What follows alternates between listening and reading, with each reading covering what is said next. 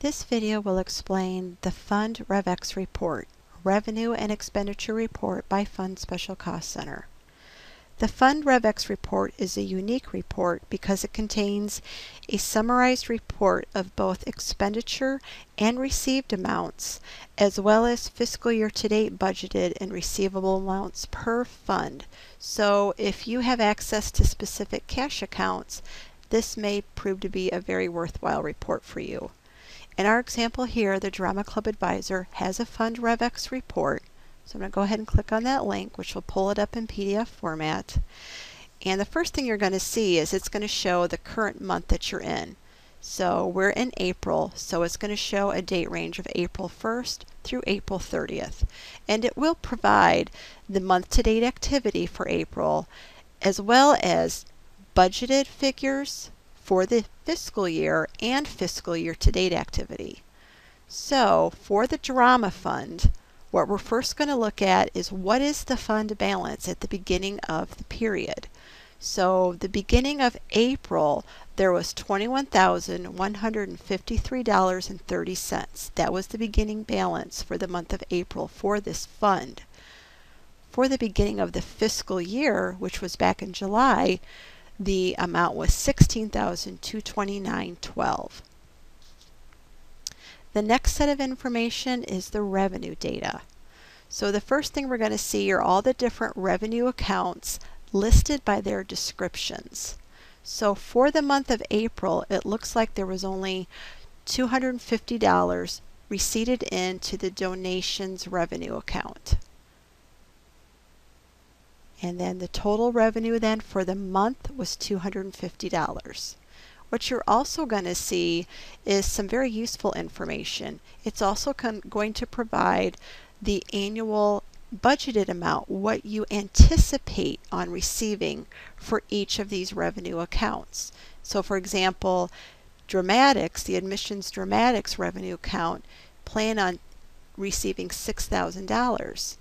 In the donations revenue account, we plan on receiving in $1,000.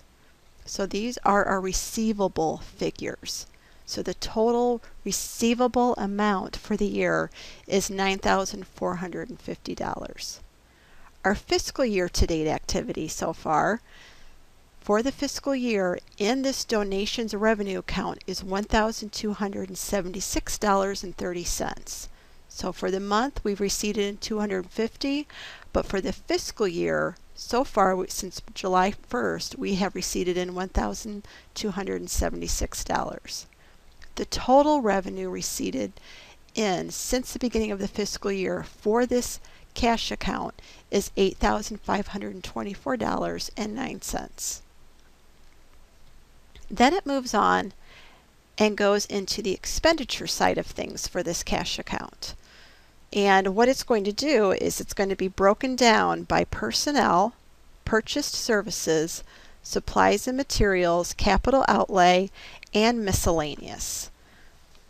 So if we bypass the personnel because we don't see anything for that one, we'll go to the purchased services. And you'll notice that so far for the month of April, $100 has been expended out of the hired musician and set construction budget account. So again, these descriptions here are all the budget account descriptions underneath this cash account.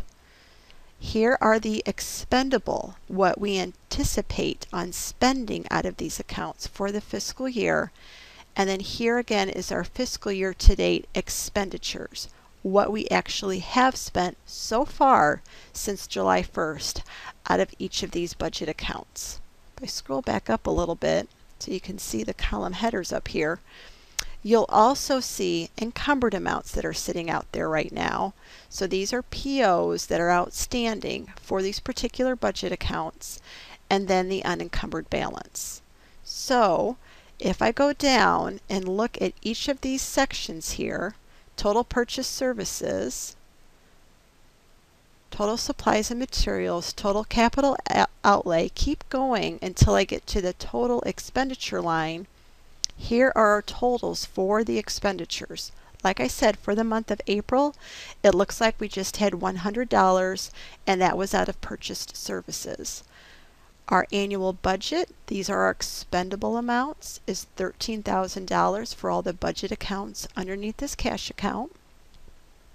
So far, we have expended $3,449.91 for the fiscal year, and we have an outstanding encumbered amount of $22.56 to give us an unencumbered balance of $72.94.09. So again, if you're taking your $13,000 of what you plan on spending minus what you actually have spent minus what you have encumbered so far, this will give you your unencumbered balance total. So at this point then, the next line is showing you whether you had an increase or a decrease for the period. So for the month of April, we had receipted in $250 and we expended $100. So we actually have an increase for this time period of $150. So if I scroll all the way back up to what my beginning balance was for the month of April, at the beginning of April, it was $21,153.30 for this cash account.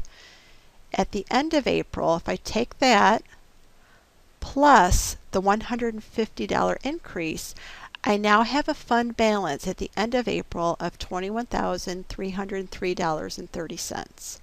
Now I can do the same thing with my fiscal to date activity if I wanted to. At the beginning of the fiscal year, July 1st, I had a $16,229.12 balance. So far for the fiscal year, I've receipted in $8,524.09, and I have expended $3,449.91 to give me an increase of $5,074.18. So I take my beginning balance plus what I receipted minus what I expended to give me a fiscal year to date balance of $21,303.30. These two figures should match what you have at the end of April and at the end of the current period, which would be the same thing. Those two figures should equal each other. And so for the fiscal year, I've got $2,256 of outstanding encumbrances to give me a true unencumbered cash balance. What I have left to spend out of that cash account, $19,047.30.